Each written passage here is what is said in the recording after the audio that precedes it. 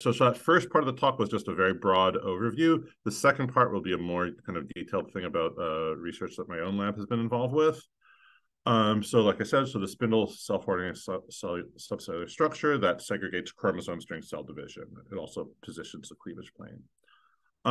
So the spindle, like I said, is composed of microtubules. So in human tissue culture cells, spindles contain roughly 10,000 microtubules. And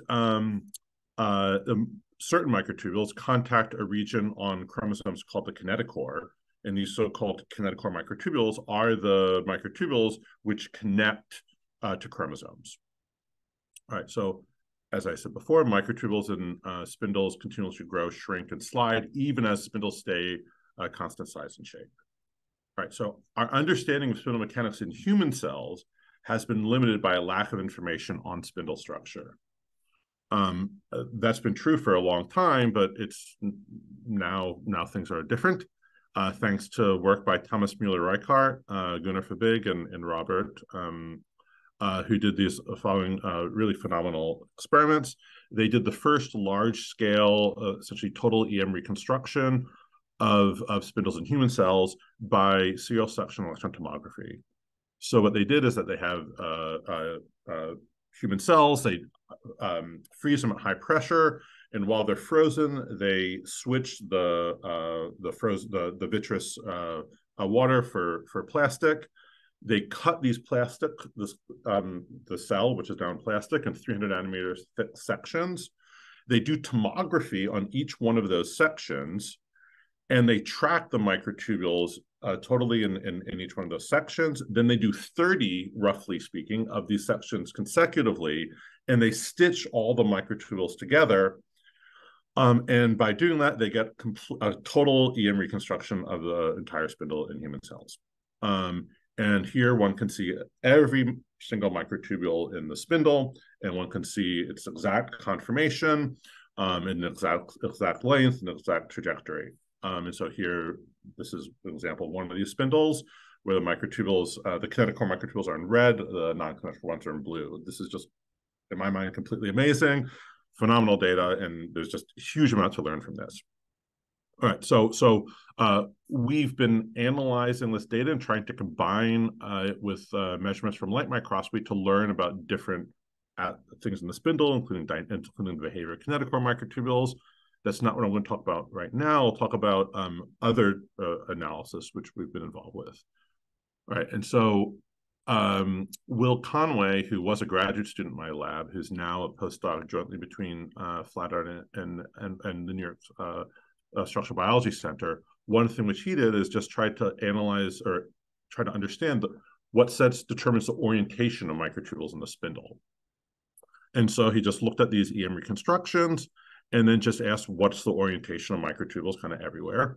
And so here is, for display purposes, kind of a 2D projection where you can see microtubules kind of near the pole, like here, are oriented up over here, kind of down over here, and on this other pole, they're up over here, down over here.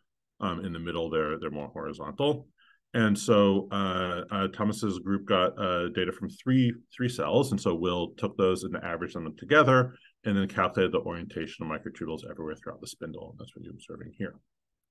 And then the question that we had was, what are some mechanics of microtubule organization and, in fact, spindle morphology more broadly? All right. So, yeah, what determines how microtubules are oriented in the spindle and the whole shape of the spindle? All right. So we wanted to make an analogy, or we thought to try to make an analogy with liquid crystal droplets. All right. So what do I mean by that? So if you just take rod-like molecules and mix them up, they'll spontaneously form shapes that kind of look reminiscent to the spindle.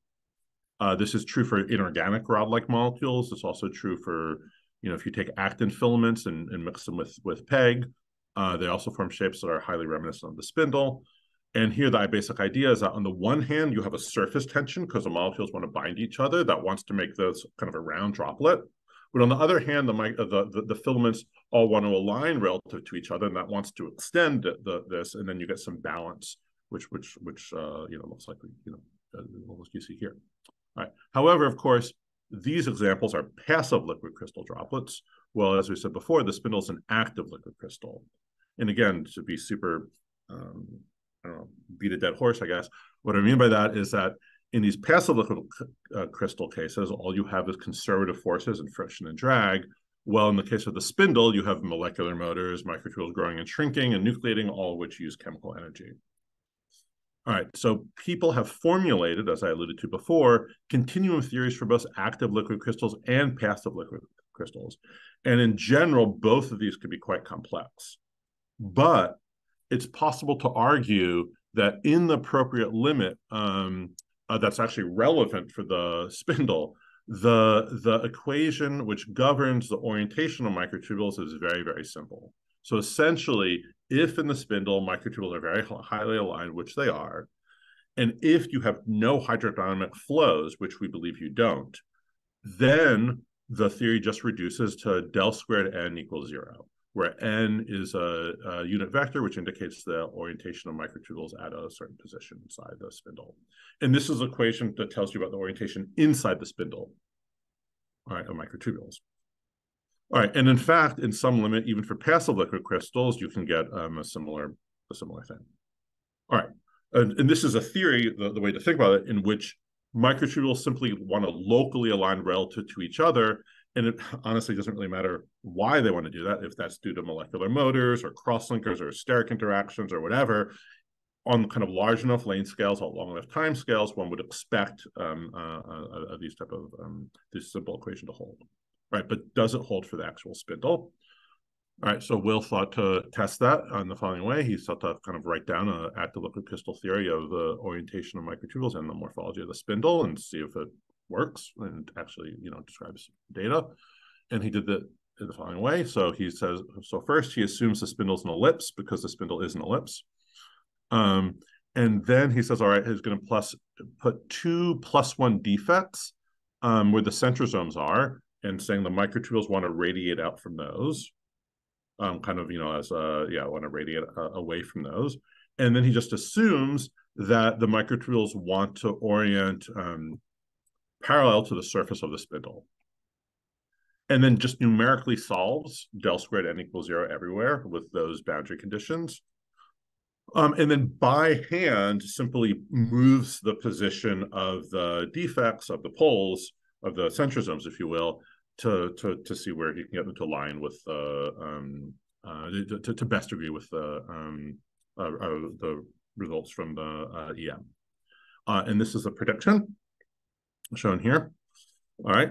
So to be a little bit more quantitative or precise about it, so here we have the orientation of microtubules measured throughout the spindle by electron microscopy. We also did quantitative polarized light microscopy and did similar measurements. And then we'll do this active liquid crystal theory. And if you do cuts at different positions throughout the spindle or across the spindle, you can see quantitative agreement between the electron microscopy, the quantitative polarized light microscopy, and the theory, basically everywhere. All right, so there's agreement between the measurements and theory, and this is really remarkable because this prediction only depends on boundary conditions and the defect positions, and doesn't depend on any parameters of the theory at all. Yet you still have quantitative agreement. And this really argues that, again, the orientation of microtubules in the spindle is set by their local and mutual alignment. So just locally, microtubules want to line up relative to each other, and that's essentially sufficient to explain their orientation everywhere throughout the spindle. Okay, but what states the actual shape of the spindle boundary? Right. In other words, the spindle is an ellipse, but what determines its aspect ratio? Right. From this perspective, you would guess kind of 3 possible contributions. One, you have a surface tension, right? So microtubules in the spindle want to bind each other. This, due to cross-linking molecular motors, this would produce a surface tension, which wants to make the spindle round. Then, you have pneumatic elasticity. Microtubules want to orient relative to each other. That would want to kind of extend the spindle. And then you have active stresses due to molecular motors, and that could want to extend or contract the spindle, depending on their sign. All right. Okay, so but how do we know which of these is really, the most important one? Or what's the right balance? Okay. It ends up that looking at the relationship between spin aspect ratio and size can provide insight. So what do I mean by that? So let's first consider what's relevant for an equilibrium liquid crystal droplet. In an equilibrium liquid crystal droplet, well, actually, in general, that can be actually really complicated, but in certain limits, even in that case, it can be complicated, but in certain limits, that shape is set by a balance between surface tension and pneumatic elasticity, like I was alluding to before. This is a problem which has been studied by many people, including Paul van der Schoot has done a lot of work on this. And here's just he's done a lot of more detailed work. This is just a simple scaling argument. You can just write down essentially the form of the free energy for surface tension, for pneumatic elasticity, balance those, and that gives a particular relationship between the aspect ratio of the droplet and its volume. And, for passive liquid crystals, this is data from Zvonimir Dojic for virus particles and depletant.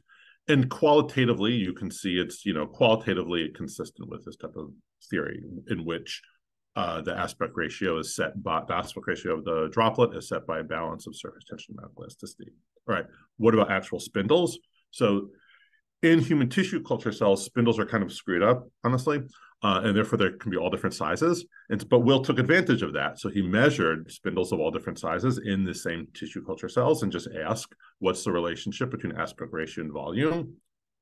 And here's his data, and here's the kind of fit to this theory, which isn't so great, but it gets one data point. But okay, right? Okay, so this probably isn't the explanation for human spindles, but an alternative explanation where you suggest that the aspect ratio of the spindle is set by a balance between extensile active stresses, which want to elongate the spindle, and surface tension, which wants to make it round, predicts a different relationship between aspect ratio and volume.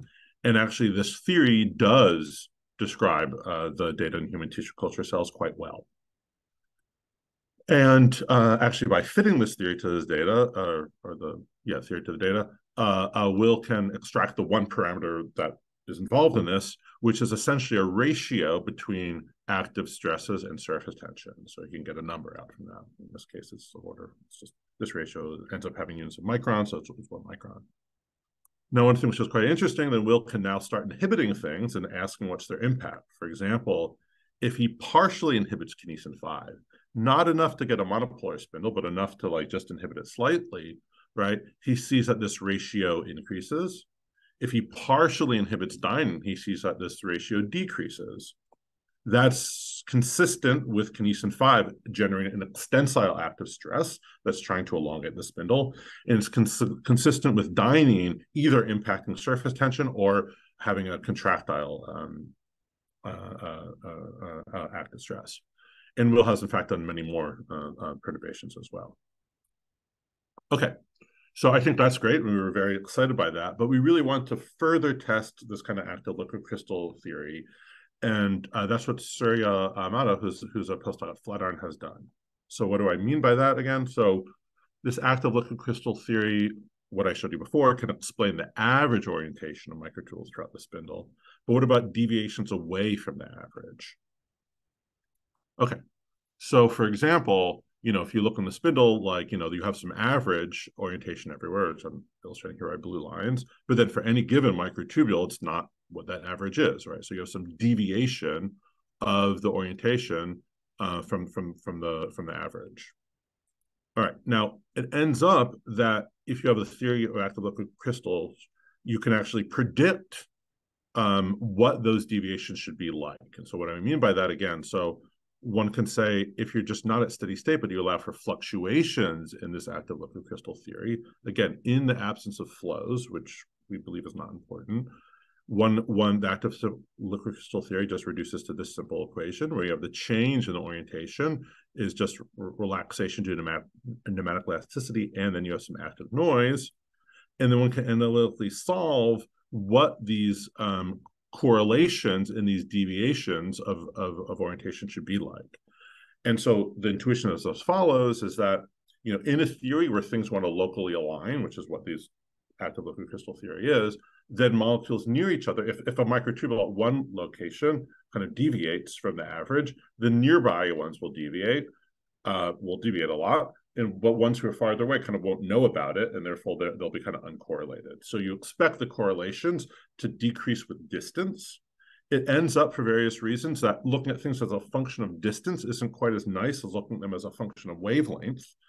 And the same intuition is that it's easy to make long wavelength bends, but it's hard to make short wavelength bends where you kind of very radically are altering things. And in fact, you can predict in this theory that the decrease in kind of the orientational fluctuations goes like 1/q squared, where q is a measure of this wavelength of these fluctuations. And then Surya looked at the actual EM data. And so for every microtubule, he knows for the segment of every microtubule, he knows its actual orientation. He can solve del squared n equals 0 and get this kind of average orientation at every location. And therefore, he can calculate this deviation from this average at every location.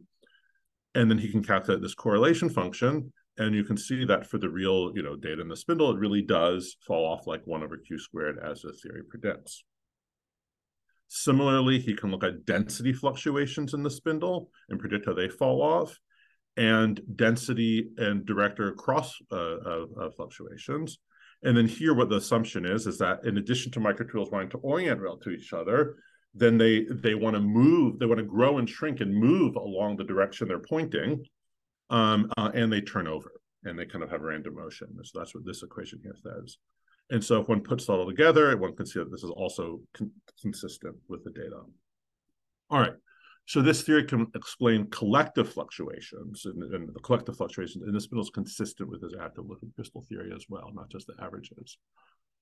Now, another thing which Surya looked at is the following, is that you might have noticed when I showed the EM reconstructions is that microtubules in the spindle aren't straight, right? They're bent, right? This is actually a different issue than this kind of collective fluctuations. And so we were curious, is that can this framework also give insight to this bending of microtubules in the spindle?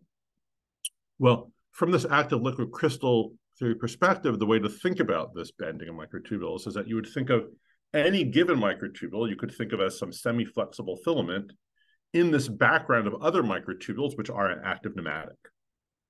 All right, and so it's like you can think of your microtubule that you happen to be looking at is just this filament in this background of active nematic, which are all the other microtubules. All right, so Madan Rao, Ramaswamy, and their collaborators have actually solved theories of a semi-flexible filament and an active nematic, and Surya kind of built off of that to look at the fluctuations. But this is very much following their work. And so if you consider any given filament, so any given microtubule, you can fit it to a straight line and then look at the deviation of the microtubule's height away from that straight line. One can write down an equation of how you expect that deviation to behave in this type of framework. And basically that deviation should want to relax because due to the filament doesn't want to bend because it has some bending rigidity. And it wants to kind of lie straight because it wants to align with the other microtubules in the spindle. And then you have deviations due to active stresses. And then actually one can solve the spectrum of bending fluctuations analytically from this theory. And with certain parameters, those are predicted to fall off like 1/q squared. And then if you actually look at the bending fluctuations in the spindle, they really do fall off like 1/q squared. So the same active nematic theory can explain, in fact, the statistics of microtubule bending throughout the spindle. Now, that's very interesting, I would argue. And because in this theory, it says basically the microtubule bends are ultimately due to active stress fluctuations. What do I mean by that? I mean, actually, like, it just ends up, I would say, that the statistics of these bends have the same spectrum as you would get even for thermal fluctuations, but the amplitude of the bends are much, much more. They have spectrum, but different amplitude. In other words, like if you look at real microtubules bend fluctuating in solution by themselves, you have a persistence length of roughly a millimeter. The microtubules in the spindle have the same spectrum of fluctuations, but the apparent persistence length is just around 10 microns. Now, the idea is that the microtubules actually, in reality, have the same rigidity, but according to this theory, those bends are just more because of the additional active stresses that are in the spindle. Now, if you believe that theory, which you should, that suggests that microtubule bends you could think of as really doing, essentially being internal force sensors, and then you can use them to actually probe essentially forces in the spindle. And then one can ask kind of more sophisticated questions, like, for example, I compared the bending of kinetochore and non-kinetochore microtubules, and very interestingly, they look very, very similar, which argues that for most of along their lengths, the forces on them are actually quite similar, which is perhaps a little bit counterintuitive, but at the same time is consistent with work from other people. And then, for example, I can look at bends at different locations in the spindle, and he sees actually the spectrum of bends for microtubules near the center of the spindle, near the pole, are actually quite similar, which perhaps surprisingly suggests that they're subject to quite similar forces at different, even though they're in different locations in the spindle. All right, now that's fantastic. I think, in my personal opinion, it's fantastic. But one could argue maybe it's a little bit indirect because you're just looking at static stuff, and so we're trying to also do more active mechanical measurements of the spindle. And Maya, who's a graduate student in the lab, she's been getting magnetic beads into human tissue culture cells and putting them inside the spindle, and then can use that to exert forces and therefore directly measure the rheology of the spindle. And so, for example, the rheology, there's a typo here, but the second line is correct. The rheology of the apparent viscosity of the spindle. So to a first approximation, the spindle appears to be mostly viscous, with very little overall elasticity, with the rheology that's roughly 1,000 times greater than cytoplasm. And she's exploring this in much more detail. And with the ultimate goal of hoping to do attach beads to chromosomes and also look at mechanics of chromosome segregation. All right, so in summary, all right, so a very simple active liquid crystal theory can quantitatively explain the shape of the spindle, the scaling of the spindle, the orientation of microtubules throughout the spindle, the collective fluctuations of microtubules in the spindle, and the bending of microtubules in the spindle. And this is really the heart of this type of theory. You could think of it this way: it's essentially the simplest theory you could possibly write down, where everything is just determined by the local interaction of microtubules with each other due to cross-linkers and molecular motives. All right, thank you. Thank you, Dan. That was a fascinating talk. So we have right now one question in the chat. Let me ask that. So regarding the spindle morphology, does the position of the defects correspond to the minimum of the free energy? Yeah, so we're looking at that right now. And okay, so this is still work in progress, so we don't really know for sure. I think that the answer is no, but we need to look at that in more detail. And so I think that I'll just say what my current speculation is that the theory which here we use to describe everything, or most things, is let me rephrase that. This theory is a nematic theory, and it says that but there's also a polarity in it, right? So the microtubules are both they're polar, right? And I suspect what one needs to have is stresses that are related to the polarity. And that's not stuff which we have in the current version of stuff. But I suspect that will be important for properly, or for really understanding the location of those defects. So I had a question about your bend fluctuations versus the nematic fluctuations. Aren't they kind of similar? Or am I sort of not thinking of it correctly? Yeah, and so they are different things, right? And so so you could have, let's phrase it this way, a bunch of short filaments always perfectly straight, yet still have director fluctuations. Mm-hmm. Okay. Right? And so those are connected, but they're really different things. Or they maybe could be connected, but they're really different things conceptually. So Joe has a question for you. Joe, do you want to unmute and just ask? Yep. Hi, Dan. Great talk. My question is, I mean, is there light microscope evidence that the microtubules are as bent as you see in the electron microscopy? Yeah, no, that's a fantastic question. So the amount that they're bent is not something one should really. It's very hard to resolve that from light microscopy. And so what we're trying to do to we have one indirect piece of evidence that the bends are probably real and not EM artifact, and that is that different perturbations can change the bends. And so you have different bends when you inhibit kinesin 5, for example, right? So that's one argument that they're probably real. But we're still kind of concerned about that. So what we plan on doing is as follows, is that basically by looking at the statistics of bending, then you can estimate what you can calculate in this theory, what the stress fluctuations are, if you believe the theory. All right. Then from these bead experiments, we have these active measurements. If Maya's planning to do the following, just put beads in the spindle, just track their motion by comparing the active and passive rheology of the beads, she should also be able to measure the spectrum of stress fluctuations. And then the question is, are those two measurements from the microrheology and from the microtubule bending in agreement? And if they are, then I think that would give us a lot of confidence that this is really, really right.